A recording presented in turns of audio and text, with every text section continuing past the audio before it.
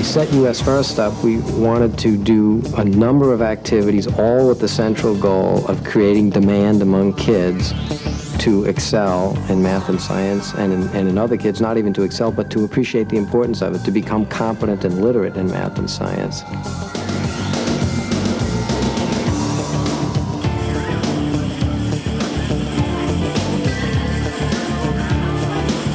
So I decided that an alternative to a hands-on science center would be to use the techniques of 20th century media to create a demand side for science and technology as we have in things like sports. And US First is really the result of various activities to try to do that.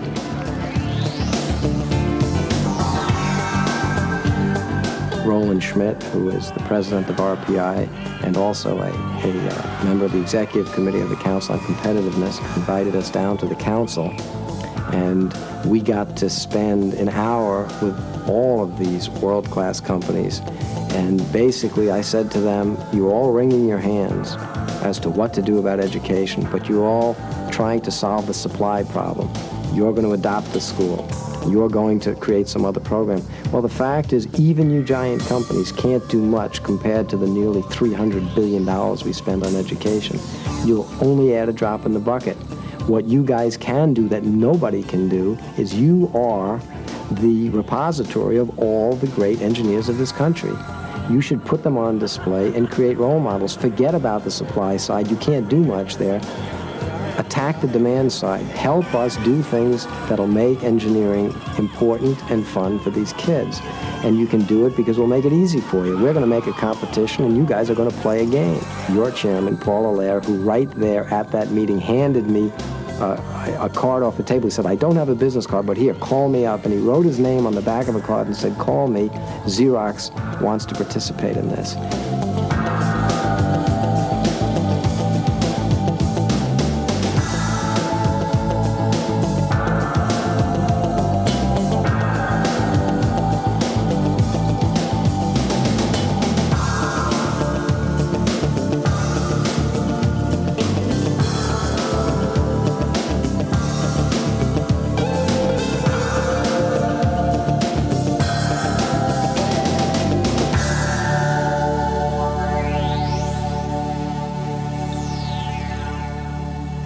This afternoon, what we'd like to do is to give you some exposure to a contest which we learned about only 5 days ago.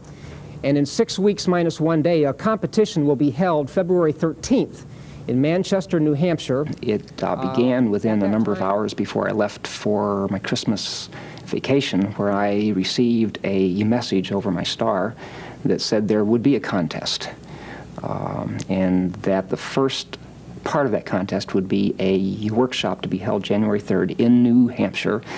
I submitted my name as a possible candidate, not expecting anything to happen, and I was chosen. I went away on vacation, came back, and I think it was literally the next day, Carlton Smith, Christine Cummings, and I were on a plane bound for New Hampshire. Without any clear expectations of what was going to happen, other than we would be given the rules of the contest at that point and a kit of materials that we would bring back, from which we would build and construct a vehicle. With regard to what we brought back with us was a vision of a very exciting contest that would involve high school students on the one hand, but also draw very extensively from our engineering skills on the other hand. I believe there's a lot of help to the engineers that worked on this, who in many ways saw this as a model team. We've talked a lot about the new organizational structure that's been talked about. There's been a lot talked about empowered teams, self-empowered, and the power of teamwork. I think in many ways this team was a model of what we want Xerox to become. We said we're not going to New Hampshire just to win a contest picking up tennis balls. It wasn't the victory that we were after here. It's what we could learn ourselves as time to market, because that's how we started. We decided we would treat the project that way. But more importantly, if this was to be a partnership with a high school, we were going to be the best partnership. We wanted to work with this set of kids and just show them how exciting, challenging, and fun engineering was. The partnering between the engineers here at Xerox and the students at Wilson, it couldn't have been better. We really wanted to see whether or not we could build a relationship with the school and with the students so that they could come out with something. We have a lot to offer. And in this day where education is of paramount of importance and where you know that the students that are in school today are going to be the ones who we're going to depend on as far as our future is concerned tomorrow, then you know the importance and the value of our maintaining a good, solid relationship so that we could kind of help them help us. It was just an incredible experience.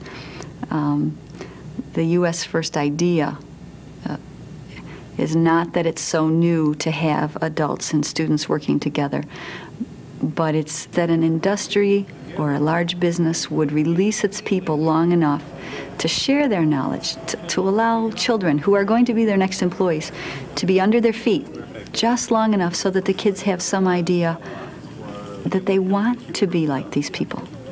This was, I think, the first time that I've ever heard about a project where the reality was better than the dream.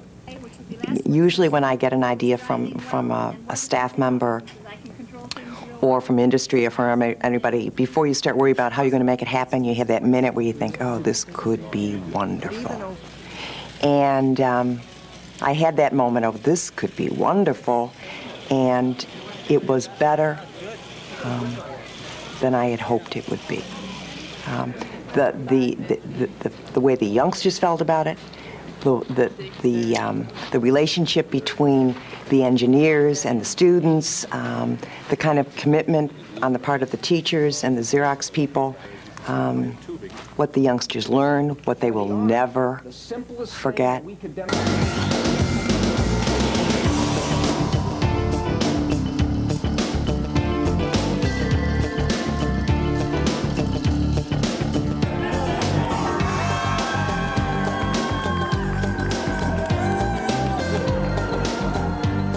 Our whole experience with working with the engineers at Xerox was fun, and it helped me decide whether or not if I wanted to be an engineer and go to college. This convinced me that I would have to get a good education to be somebody, and plus it would have to be fun at the same time.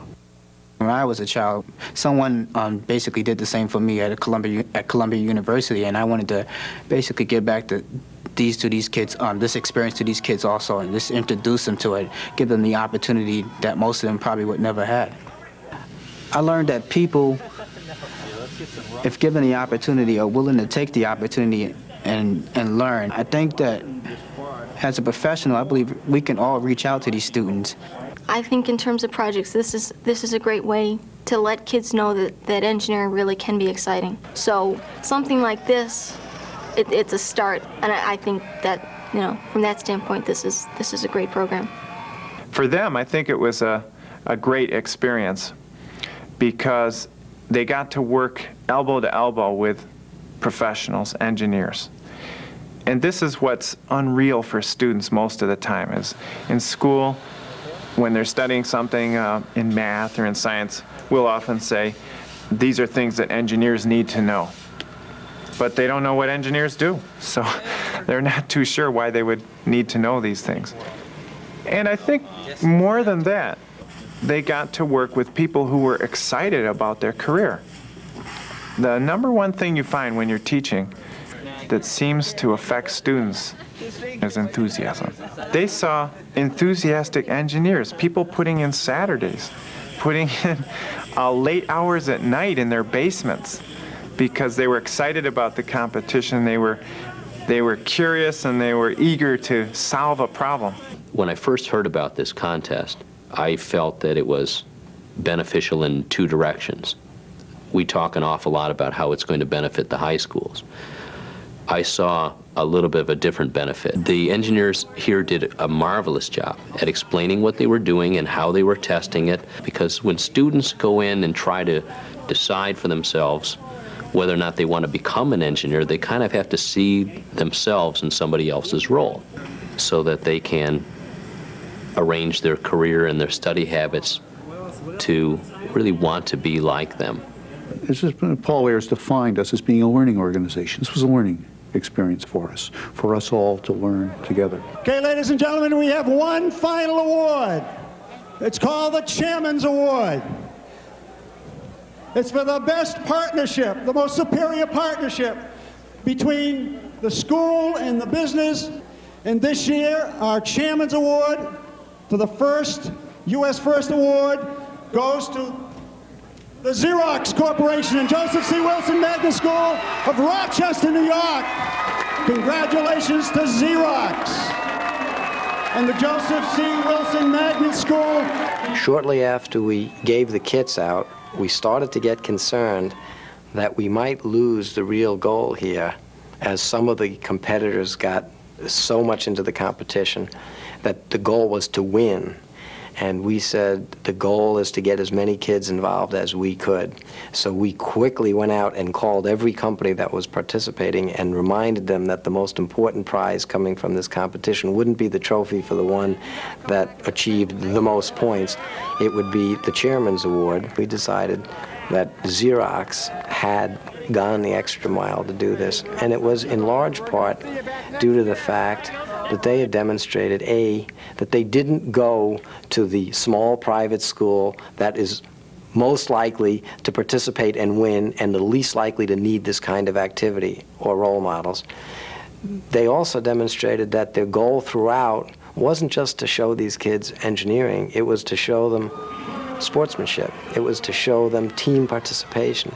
It was to show them that you can have fun doing a good job. The participation among the engineers and the students was outstanding. Somehow it goes to the intangible spirit that was created out of this event, that there was a real strong sense of community between the folks at Xerox and the kids at Wilson. There were absolutely people behind the scenes whose names didn't necessarily make it on all the lists, and those people all should be thanked and rewarded, and a tremendous outpouring of effort from all walks of Xerox, model makers, technicians, designers, as well as engineers. It was definitely a sense of culmination, that all this effort, all this time, and all these long hours had finally come to this. It was definitely a sense of this was a fulfillment of all this activity.